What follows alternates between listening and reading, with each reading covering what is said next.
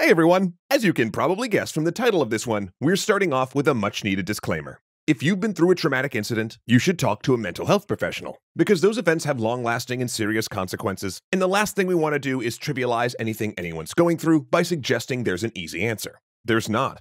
But we wanted to run today's episode on the thought that if the info here can be used in a small way to help even one person get through one thing, then that's worth it. So without further ado, let's get right to the question that's in the title. Can Tetris be used to help treat trauma?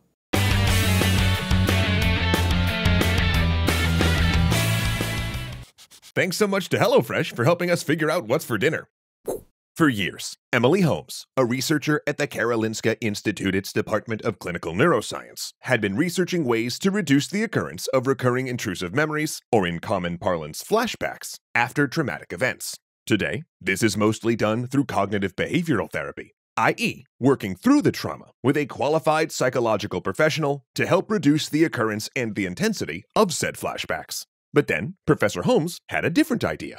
What if, in some instances, instead of treating the memories, we could establish methods of preventative care to reduce the chance that such memories occur in the first place? You can think of this like disinfecting a wound and making sure it stays clean, rather than just treating an infection after it occurs. Trying to head off a problem at the pass, so to speak. And while in many areas of medicine, there's fairly straightforward ways to do this, it becomes a whole different can of worms when you're talking about psychology. But with that in mind, Holmes and her team began looking into disrupting something called memory consolidation, the process by which the brain turns experiences into memories and solidifies them into our long-term memory. Their hypothesis was, in the loosest terms, as I'm sure I'm not fully doing it justice here, is if they could get a trauma victim to focus on something other than the trauma shortly after the initial inciting incident, their brains would switch tracks and not record the traumatic event as deeply or severely. At first, they tried things like making patients answer trivia questions after traumatic events, but that didn't have the effect they were looking for. So, they went back to the drawing board and realized that they needed to account for the intense, multisensory aspects of trauma. Simply refocusing the logical mind wasn't gonna do it. They needed something that would focus the parts of our brain that process color and shape and sound as well. Hence, Tetris. They started off simple, testing people without trauma and having them watch horror films. Because, as it turns out, horror films can actually give us mild flashbacks. I mean, most of us who have stayed up way too late, watching or playing far too creepy things, have probably experienced a bit of this at some point. Of course, in most cases, these aren't serious or truly traumatic, and they fade pretty quickly. But that experience does serve as a good analog for the process that causes the brain to create reoccurring intrusive memories with trauma.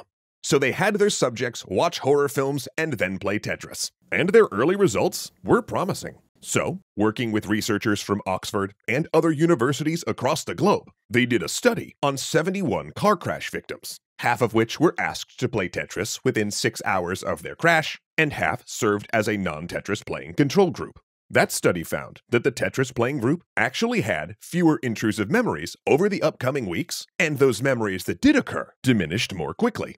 Another study was done by a group led by Heinrich Kessler and Dr. Aram Kayayan out of the Department of Psychosomatic Medicine and Psychotherapy at LWL University Hospital Bochum in association with Holmes's team on the possible long-term application of such a treatment. They took 20 patients, most of whom were dealing with trauma dating back years, and each week they had them write down a very specific traumatic memory in detail. Then, when they were finished, they would rip up the sheet of paper they wrote it down on without talking about it at all with the therapist, and then play Tetris for 25 minutes.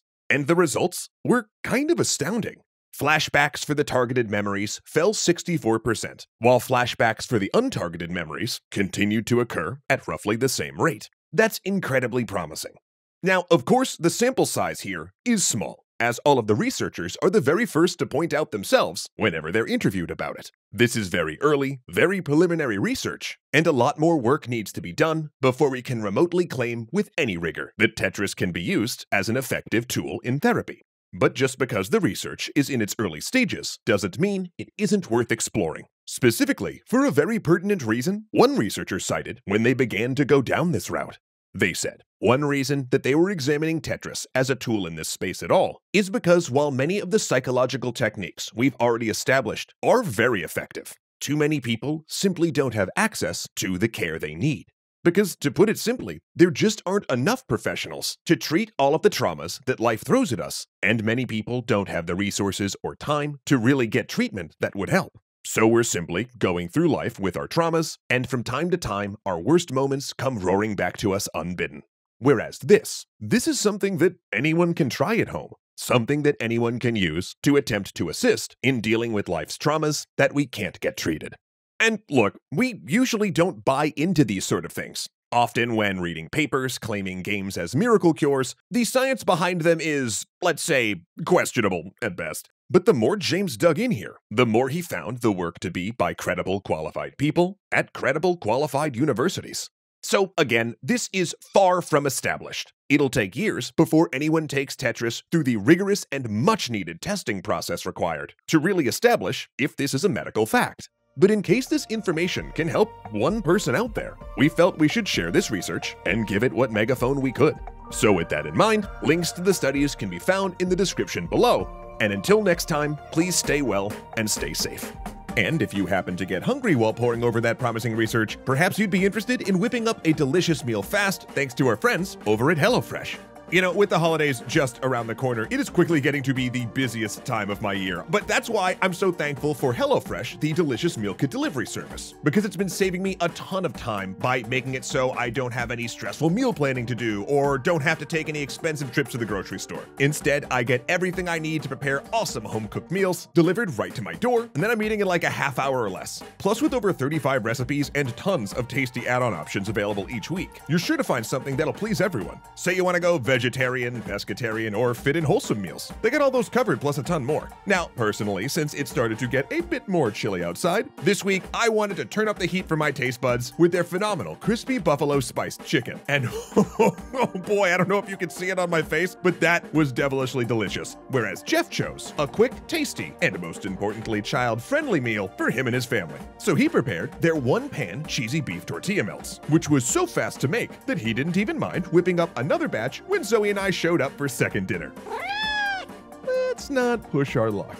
Ooh, and another thing HelloFresh gets right is their continued work on the sustainability and freshness fronts. Their produce goes from the farm to your front door in under a week, meaning the ingredients are super fresh. Everything is pre-portioned, meaning less food waste when compared to grocery shopping. And HelloFresh is the first carbon-neutral meal kit company, which we just love to see.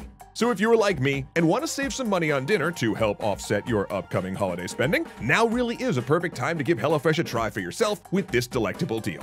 All you gotta do is go to HelloFresh.com and use the code ExtraCredit60 to get a whopping 60% off plus free shipping. Oh yeah, you didn't mishear that over your growling stomach. You can save a ton of money on meals while also supporting the content you love, the environment, and your grumbly tummy. Once again, that's 60% off plus free shipping at HelloFresh.com using the code ExtraCredit60. Trust me, your time and taste buds will absolutely thank you, and once again, so will we.